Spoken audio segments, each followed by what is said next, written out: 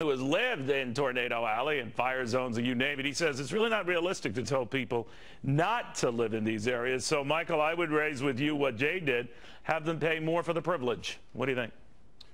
Well, Neil, first of all, people already do that. If you live in one of these high-risk areas, you're already paying a higher insurance premium for living in that area.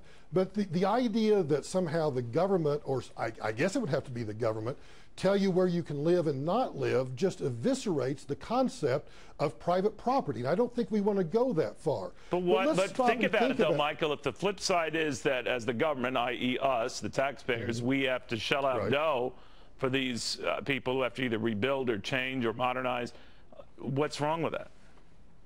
Well, we already pay taxes for fire departments and police departments and flood mitigation. We already do that. So what's the difference between the risk of a fire in a forest area versus the risk of a fire in a tract subdivision where if one house catches fire, you may have the entire subdivision catch fire? Those embedded costs for a fire department already exist. But I'm always fascinated with this idea that somehow people should live where there's no risk. Let's just think about this.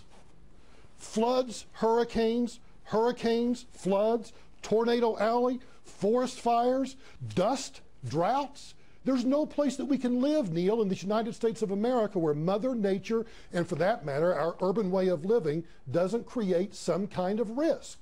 So, yes, you and I need to figure out a way individually to mitigate our risk. But I'm always worried about these concepts that says, look, people have to pay higher taxes for something they're already paying for. No, I see your point, Michael, but now, of course, you went through Katrina and that nightmare, and I always think that if you build the same type of homes in the same type of dangerous areas, now I know it's something where there are a lot of tornadoes. I mean, almost nothing is tornado resistant and all of that, but we try to make them at least stronger. We try to make them at least better able to buffet whatever disaster comes its way.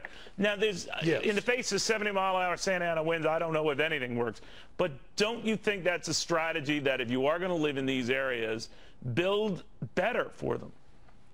Absolutely, and we saw that in Florida. In 2004, one of the things the Florida legislature did was they increased the stringency of building codes for people that were going to live in Hurricane Alley. And we saw the actual effects of those, where one school that was not retrofitted or rebuilt properly was torn up. Another one looked really good.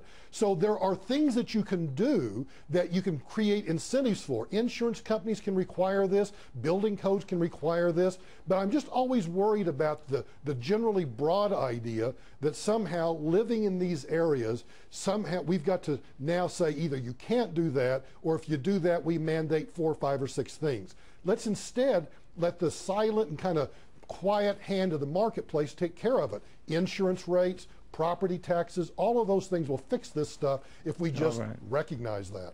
Not bad advice. Michael Brown, always a pleasure. Thank you.